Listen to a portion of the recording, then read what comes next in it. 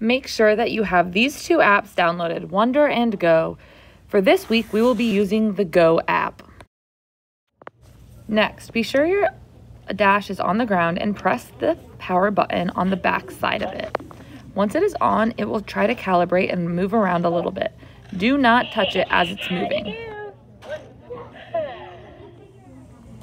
Once your dash is on, now you're going to open the Go app. Once you open this Go app, it will have a play sign in the middle. You will go ahead and click on that play sign to start. It will search for your robot. There may be multiple robots, so it's important that you find the letter that matches your robot. Once it's there, you're going to click to connect it. Once it's connected, then you will go into the Wonder app. Here today, you'll be able to move your robot with these control panels, angle its head, make it make sound, and even more. Today and this week is exploration time.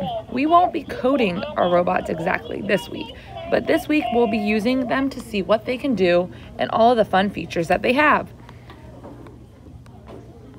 After you're able to code and play with your robot and it's time to be done, you are going to disconnect your robot. How we disconnect our robots is by tapping on the robot in the top right corner and clicking on the check mark.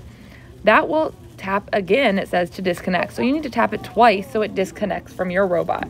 Once it's disconnected, you'll be able to select one. Screen looks like this, then you're ready to turn off your robot and bring it back to Mrs. Robinson or Mrs. Gorbit.